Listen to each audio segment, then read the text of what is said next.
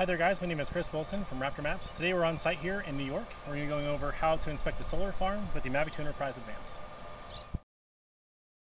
Alright, so this method here is called the Waypoint Method. The difference between this and the mapping mission method is that the camera angle and aircraft yaw can be freely moved at any time and they'll stay where they're left. So there's no more yawing between different lines or worrying about holding a precise camera angle with the yaw, the camera pitch. The only problem is you have to build the mission by hand and draw waypoints individually to make sure you have enough overlap, trigger an intervalometer for every 2-second image capture, and also make sure your aircraft travel speed is enough to get the overlap that you request.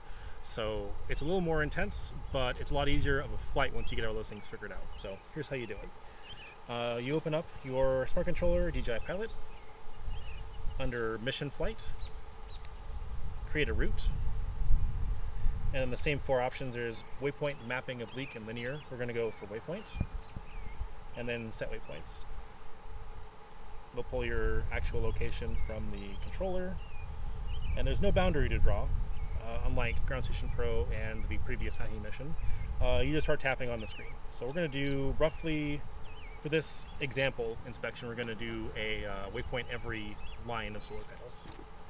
So we're going to start tapping like so. You can also click or tap and drag on certain waypoints to make them the right angle. This is a very imprecise process, but it is pretty good if you can get it proper. So, like so. It's good enough for a demo representation there. As you can see, it's a little bit misaligned, so we're going to just tidy up a little bit here. You'll notice that on each waypoint there's a tiny little like a pointer, and that's what the aircraft is going to do by default, the turn direction. And we're going to get rid of that in one of these options over here. So once that looks like it's pretty okay, we're going to go over to this right hand side where these double arrows are, and it says select aircraft. So we're going to type in the Mavic 2 Enterprise Advanced, and switch over to the second panel down here. And this is where all the stuff happens here. So we're going to select 12 miles per hour as our example here. And the height is 135 for this example inspection. Now, here's where the important stuff comes in. Aircraft yaw and gimbal control by default are along the route and for each waypoint. We're going to change these both to manual. What this is going to do is that the aircraft's going to maintain a heading for the entire flight, and the gimbal is going to remain wherever you leave it for, you know, maximum ease of capture. Upon completion, I prefer hover, but you can check what you want. And then for the bottom here, we have our settings. Now notice there's no overlap settings. There's no side lap, front lap, GSD, anything like that. It's all based on just flight lines. So these have to be drawn accurately to get you the data you need. Just by doing this one per row does not necessarily mean that you get the right capture. So, to complete, tap on save. Aircraft's going to take off of here and go over to the S point. We'll go ahead and do that right now. Select the Waypoint Mission, and we'll go ahead and take off. Good prop.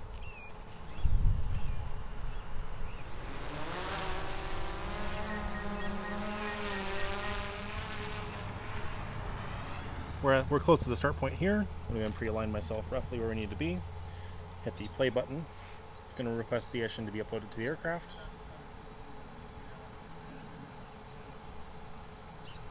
Hit start. Aircraft heading to the start point. It's going to fly forward a bit.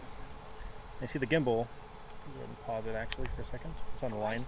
The gimbal's left where there's no like pre-alignment. You have to do everything yourself. So put the camera down. Turn the aircraft where you want it to be. A little far there, a little touchy. There we go. And then hit the play button.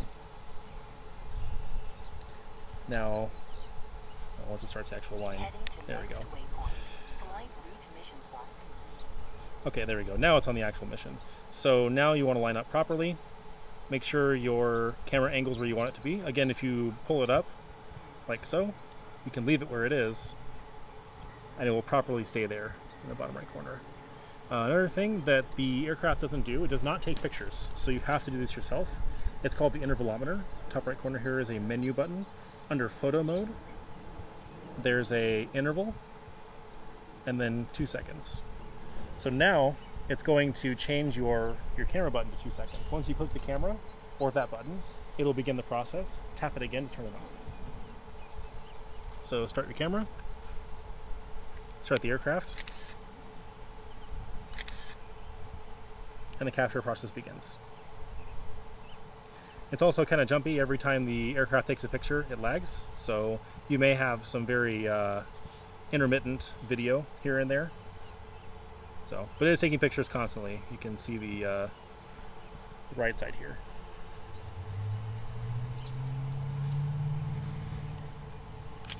Heading to next waypoint. Yes, all right, so we're actually aligned to the panels already. The camera angle is down.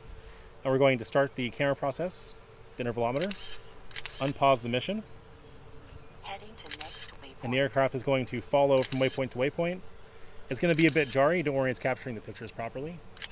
All you have to do is make sure this camera remains left and right. There's no editing once it gets to the end of each row. It'll just maintain this the entire time.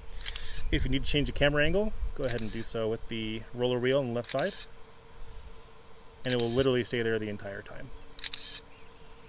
I recommend not changing it during the flight though. Make sure you have proper coverage and make sure your camera angle is where it needs to be before you start the inspection mission. Heading to next waypoint.